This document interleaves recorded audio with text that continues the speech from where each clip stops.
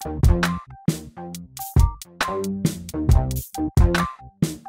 here with the Digital Digest, and today I wanted to share a quick unboxing and first look at the Sabrent Rocket Q 8TB NVMe SSD drive. Now this retails for roughly $1,300 US. It's been on the market for, I'm going to say, approximately 10 months, somewhere in that area, and I've been waiting patiently for it to arrive, and finally a review unit has landed. And I'm excited to share it with all of you because at present this is the largest single drive capacity still on Earth. I wouldn't be shocked if Sabrent pulls another trick out of their sleeve. And the reason that I've got these other enclosures in the background is because I felt they were all really solid choices. If you purchase a drive like this and you don't plan on putting it inside of a desktop or laptop, if that laptop can even support it, then these are all really solid options from Sabrent. Again, this was sent over for review purposes, but I have not been paid to promote these products, anything of that nature. So let's go ahead and crack this open. And for anyone who hasn't seen these, I'll go over them as we take a look at this. And I am going to test this in laptop as well as desktop capability because, as I mentioned, it's really a very flexible storage solution. It's all a matter of whether or not your hardware really can support what you're about to drop on it, which again is crazy to actually finally have in hand. Now, don't get me wrong, the 8TB Extreme Q drive that they sent over, which is the best external 8TB NVMe drive on Earth. I love that drive, but of course, I can't stick it inside of a laptop. So there's something to be said for the flexibility of being able to actually utilize this in a machine rather than it being just an external drive. However, I know many of you out there are going to want external options because not everyone has Thunderbolt 3 or 4, and that's why I have Sabrent's Type-C tool-free, really affordable, and as far as I'm concerned, incredibly well built, and performance has been great on this little guy, so that's why it's here. But without further ado, the 8TB Rocket Q. And this is going to be a game changer for me as a content creator, no question about it. I've seen what performance is like. This is not a Gen 4 drive, but still it will give you some of the best read and write speed on the market. So is this right for you? I guess that depends on what you're aiming to actually accomplish. If, like me, you're a content creator and a gamer and a photographer, all of those things, this is really a dream drive, just as the external 8TB Extreme Q is. But as I stated earlier, I think more flexible for a lot of you and, of course, less expensive. The Extreme Q is backwards compatible, so it is Thunderbolt 3 capable. So on average, the speeds that drive delivers are over a gigabyte a second, which is insane for an external drive. And then, of course, the beauty of that drive is that it can also be used with laptops like my Asus G15 that doesn't have any Thunderbolt connectivity. But if this can actually work in the G15, well, then that's where it shall live. And I know many of you have seen my struggles with the G15 and are wondering, well, how could this work if you weren't able to get the Gen 4, 2, or 4TB drives working? Well, the 4TB Rocket Q, which is the same drive as this, but of course half the amount of storage, works perfectly well in the Asus G15. So if this is able, and I basically will be cloning this almost as soon as possible from the original Hynix drive that comes out of the box, or in the box, I should say, in the G15. If it's possible, you will find out. And I will be benchmarking this drive as well. But let's put this aside for a moment. The reason that I have these here is actually very legitimate. So if you purchase this and you want something that's Thunderbolt 3 compatible and tool-free, this is what you should be looking at. It is one of my favorite external enclosures, and it's just as simple as popping it open, twisting it, and seating your drive. Now, right now, as you can see, I've got a Sabrent 1TB. This is a Gen 4 drive. It's not their latest revision, which are the 4 Plus. Still phenomenal performance out of this.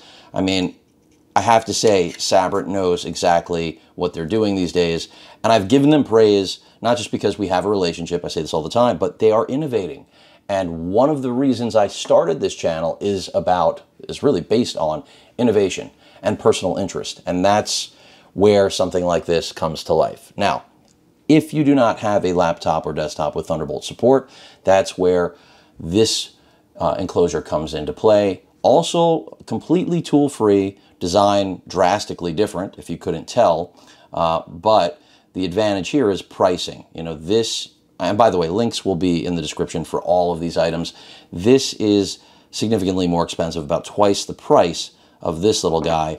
And basically, you just press this button right here, and there you have one of the drives I was just talking about, which is the 4 terabyte Rocket 4 Plus Gen 4 drive. So if you have a system that supports Gen 4, this is pretty much the drive to own right now. I do not believe that Sabrent has an 8 terabyte on the market yet for the Gen 4 speed that this provides, which is blistering. This is essentially the fastest drive on Earth. The only other one that competes with it, of course, comes from Samsung. Now, you may be wondering why I've got the dual Thunderbolt enclosure. Well, I unboxed this a while back. Sabrent sent it over, and then it retailed for $250. And I demoed it for you guys. I didn't do an incredibly good job on demoing it and installing the 8 terabyte, the drives that I was installing in it. And now I have a better command, so today will be a different day. But this is ideal for anyone who has Thunderbolt 3 capability, as I've been mentioning throughout the course of this video, but wants more storage than even the 8 terabyte it can afford you. So Sabrent has cooked up and has at least listed, but I do not believe they've started shipping yet, but I do have basically a pre-production version of a 16 terabyte NVMe drive. And that is yet another goodie here, which I'm going to be sharing with all of you. Not in this video, but essentially what this is, and you may or may not remember it from when I shared it a while back, this is what this drive looks like. And it does require dedicated power. It comes with a DC adapter, has a dedicated power switch, and LED indicators for disk 1 and 2. And essentially, again, tool-free. You do need a little bit of a nail to pop it open, but once you have it open, you have 2 bays. Now, I had trouble with dropping the drives in back on my unboxing because I'd never touched one. I hadn't dealt with it, and Sabrent had changed essentially the way that you drop drives into their enclosures, which it's always rolling because they're always improving their engineering. It's another thing I appreciate about them. And with this drive, you know, I made things look complicated. It's not.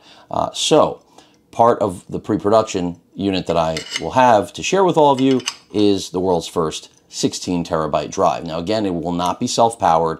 It will be this drive that you see right here, but think about that.